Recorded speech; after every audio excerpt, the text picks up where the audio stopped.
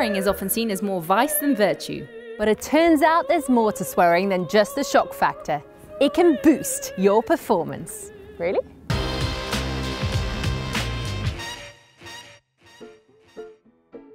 In the UK, we can be pretty potty-mouthed. In fact, almost 90% of Britons swear an average of 14 times a day.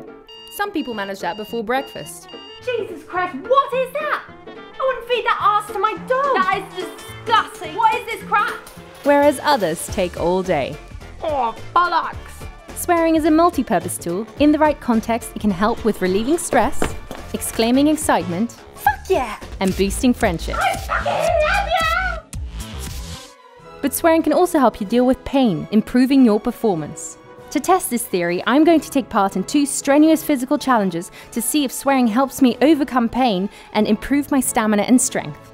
I will complete each challenge twice. For attempt number 1, I'll be banned from swearing. If I really feel I need to, I can use a neutral word, like aubergine. For number 2, I'll be free to let it rip, swearing as much as I like. Welcome to the Swear Olympics! Challenge 1, Stamina. 2, 1. Here I'm recreating a study by Professor Richard Stevens from Keele University, where 2 groups were asked to pedal as hard as they could on a stationary bike for a set amount of time.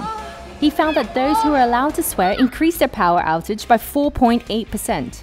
That may not sound like a lot, but that extra boost can mean the difference between winning and losing. So, will swearing help? I feel awful. I'm not very fit, am I? Brian Cox never had to do this shit. That's a win for swearing!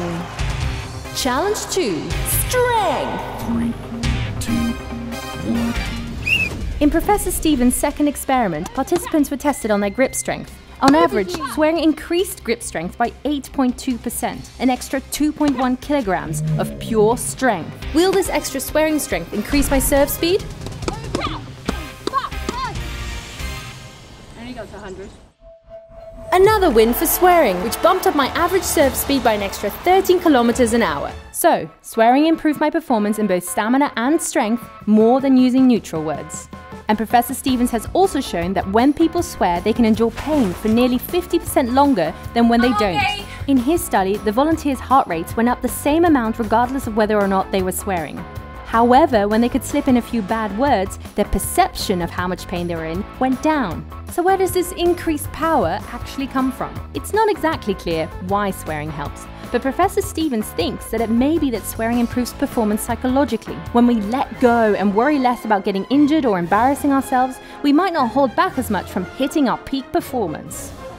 And when we swear, it's just easier to get into that mindset and not give a shit. Professor Stevens also theorized that the psychological letting go from swearing could improve more than just physical exertion, perhaps boosting non-strength-based tasks like balancing or even cognitive performance. Aha!